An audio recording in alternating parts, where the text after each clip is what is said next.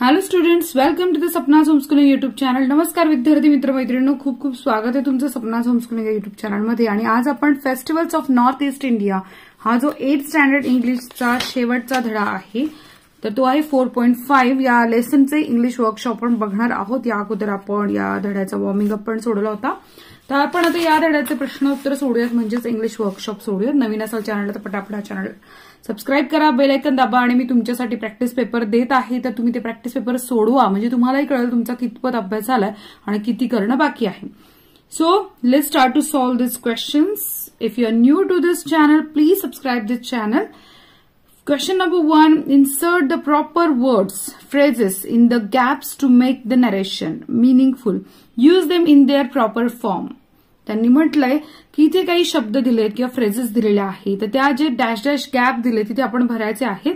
आणि त्यासाठी त्यांनी प्रॉपर फॉर्म्स पण दिले: discard, revive, diverse, handed down, bring out आणि सॉम्पटॉप्स. तर या सगळ्या शब्दांना आपण इथे फिल करायचंय. फिल इन द ब्लँक्स भरताना एक काळजी घ्यायची आहे की आपल्याला या शब्दांचे प्रॉपर फॉर्म्स इथे लिहिणं अपेक्षित आहे या वाक्यांच्या अर्थाप्रमाणे.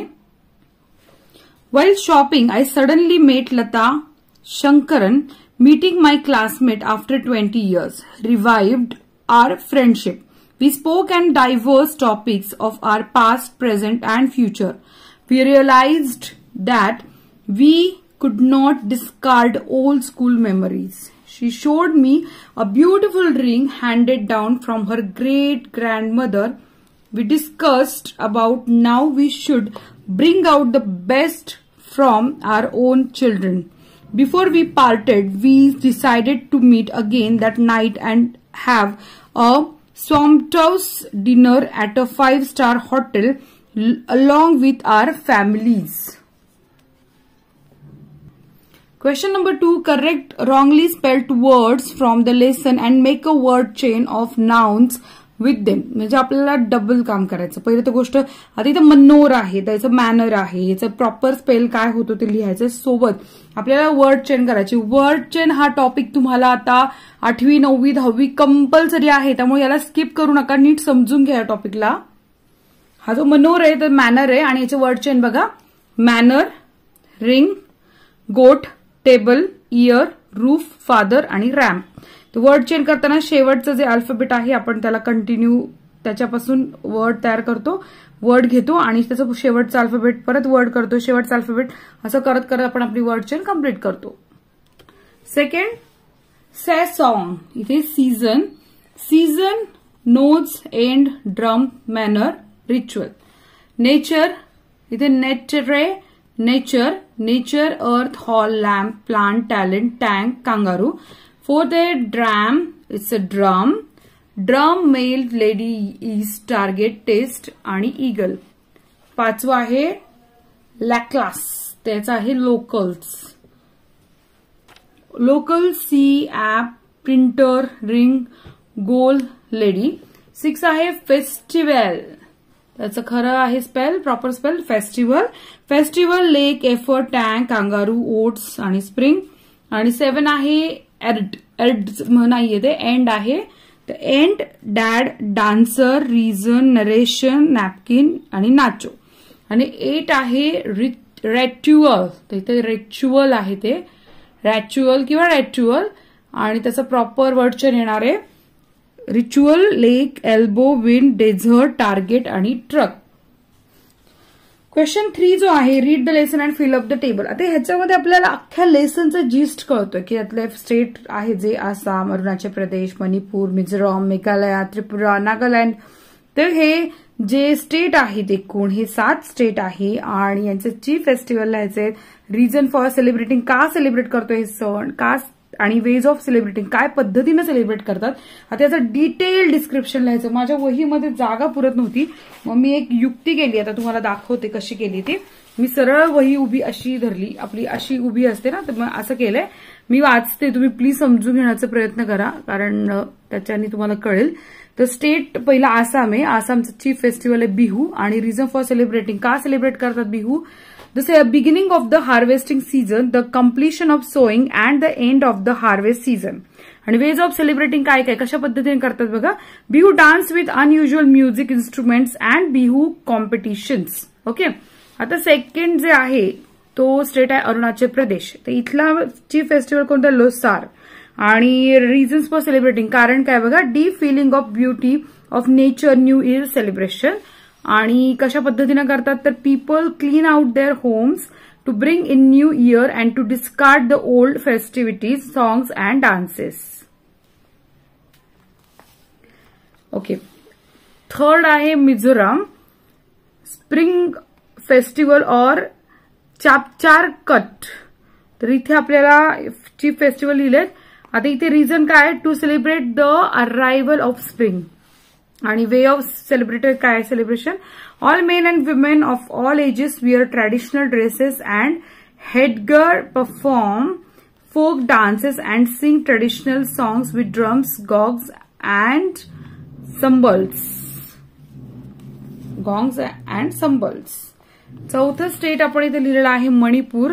तर इथे चैरोबा चीफ फेस्टिवल आहे. आणि कारण कधी करतात ते, रिझन काय त्याचं, मणिपूर न्यू इयर फेस्टिवल आहे ते. आणि त्याची पद्धत बघा फेस्टिवल सेलिब्रेट करण्याची काय, people clean and decorate there houses, prepare festive dishes. As a ritual the villagers climb the nearest hill top. पुढचं आहे स्टेट मेघालय. याचं सण जो चीफ फेस्टिवल आहे वँगाला. आणि कारण काय त्याचं, the harvest festival celebrated to mark the end of a period of hard work. आणि कशा पद्धतीने करतात बघा, to parallel lines, one of men and the other of women, क्लॅड in their festive costumes, perform dance, main bit drums and the lines of dances move forward together in रिदमॅटिक manner. Next state आहे Tripura, chief festival आहे various festivals. Reason आहे फेस्टिव्हिटीज like hunting, fishing, food gathering and other activities. Ways of celebrating आहे people perform dances during different फेस्टिव्हिटीज. पुढचं आहे नागालँड. त्याचं chief festival आहे मोएत्सू. आणि reason आहे celebrated after the sowing season. Ways of celebrating आहे people dance to traditional music, dressed in colourful and headgear decorated with feathers and wild boar tucks. Task म्हणजे माहितीये ना, रानडुकराचे सुळे असतात त्याला टस्क म्हणतात, ते तसे ना. क्वेश्चन नंबर 4 आहे, choose the appropriate alternative to complete the following. आता इथे आपण काय करूयात, ऑल्टरनेटिव्ह प्रॉपर चूज करूयात बरं का. जर लेसन नीट वाचला असेल त्यांना तर अगदी सोपं जाईल हे सगळं. First, every festival of north east India is incomplete without. म्हणजे नॉर्थ ईस्ट इंडियाचा प्रत्येक सण कशाशिवाय अपूर्ण आहे, food and sweet, dance and music, light and crackers. तर तुमच्या लक्षात आलं असेल की डान्स अँड म्युझिक शिवाय प्रत्येक सण अपूर्ण आहे. तिथे डान्स आणि म्युझिकला अनन्यसाधारण महत्व आहे. Second, people of dash dash R true lovers of nature and it's beauty. तर आसाम, मिझोरम, अरुणाचल प्रदेश. तर उत्तर बरोबर आहे अरुणाचल प्रदेश. अरुणाचल प्रदेशची लोक ही ट्रू लव्हर्स आहे नेचर आणि त्याच्या सौंदर्याचे.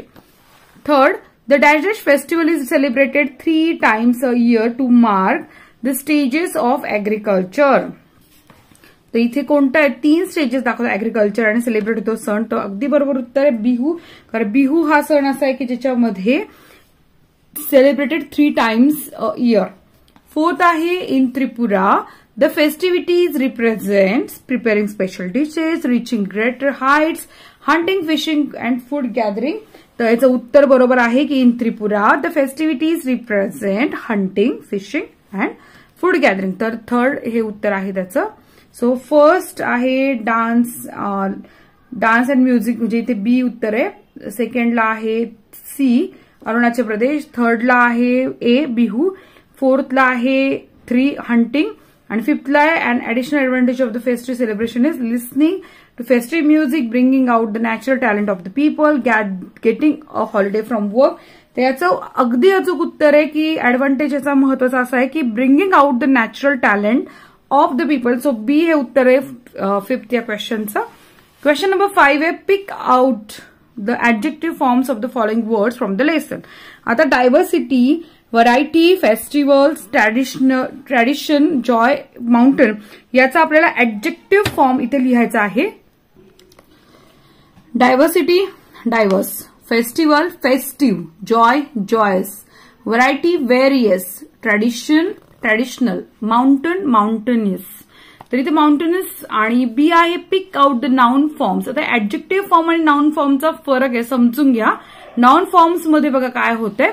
कम्प्लीटचं completion, मूव्हचं movement, leave life, रिदमॅटिक rhythm, prosper prosperity आणि इथे ग्रीनचं आहे ग्रीनरी. सी क्वेश्चन आहे the 3 words below can be used in sentence as noun as well as verbs. Make a sentence of your own that show the different usage. आता end हा शब्द आहे, तुम्हाला noun म्हणून सुद्धा वापरायचा आणि वर्ब म्हणून सुद्धा वापरायचं. हे तुम्हाला हमखास परीक्षेला येतं अशा प्रकारे की तुम्ही तुमच्या भाषेमध्ये तुमच्या पद्धतीनं ते लिहायचं आहे. सो एंड बघा, एंड दिस टॉपिक, हा विषय थांबवा. End you ended our relationship, हे तू आपलं नातं संपवलंस. सो हे दोन्ही प्रकारे इथे नाउन आणि वर्ब अशा प्रकारे एंड हा वापरलाय. सेकंड आहे डान्स. डान्सला नाउन मध्ये वापरताना बघा, डान्स लाईक अ रॉकस्टार. तू असं नाच ना रॉकस्टार सारखं. डान्स, कोमल डान्स्ड व्हेरी वेल, तिने खूप सुंदर नृत्य केलं. तर इथे वर्ब म्हणून आपण डान्सला वापरलाय. ओके. हार्वेस्ट. हार्वेस्टचं नाउन कसं होणार, harvest the crop on time. किंवा दिस years wheat harvest was very poor. आणि हार्वेस्टचं वर्ब कसं येईल, दे हार्वेस्ट देअर क्रॉप्स. आता क्वेश्चन नंबर 6 फार महत्वाचा आहे. Imagine you are a news reporter visiting Assam, Manipur. Compose a dialogue between you and village हेडमन seeking information about the celebration of festival. तर तुम्हाला सणाबद्दल विचारायचंय आणि माहिती घ्या. तुम्ही पत्रकार आहात ना, सो कशा प्रकारे पत्रकार विचारेल. मग त्यांनी म्हटलं की खालच्या स्टेप्स घ्या. पहिलं ग्रीटिंग करा, स्किलफुल इंट्रोडक्शन द्या, टॉपिक बद्दल आणि 5-6 सेट्स ऑफ डायलॉग करा अबाउट द टॉपिक, कंक्लुजनवर या आणि गुड बाय ग्रीटिंग करा. ओके. तर मग अशा प्रकारे इथे आपल्याला सगळी माहिती दिली व्यवस्थित की आपण त्याचा आधार घेऊन आपण हे कॉन्व्हर्सेशन, कम्युनिकेशन करायचं आहे. तर आपण आता इथे संवाद लिहिण्यासाठी सुरुवात करूयात. नीट समजून घ्या. पेपरला अशा प्रकारे येतच तुम्हाला डायलॉग रायटिंग, मग त्यावेळेस तुम्हाला याची फार मदत होईल. माय self. Hello sir, good morning. हेडमन. Good morning. Who R you? कोण आहात तुम्ही? Myself, I am a news reporter and I wish to get some information about Assam, the prominent state in Northeast India. Will you please tell me about some geographical features of Assam? तो स्वतःबद्दल माहिती देतोय आणि म्हणजे स्वतःबद्दल आपण माहिती देतोय आणि सांगतोय की मला माहिती द्या आसामबद्दल, जिओग्राफिकल फीचर्स बद्दल माहिती द्या. ओके. आता दिसतंय व्यवस्थित. हा, तर आय एम न्यूज रिपोर्टर हे सगळं लिहून घ्या व्यवस्थित. आता आपण पुढे बघू हेडमन काय म्हणतोय. Headman. Yes, sure. Assam is a hilly region and is blessed with greenery everywhere because of mighty river Brahmaputra. Myself. Which are the agricultural products you take in Assam? Headman.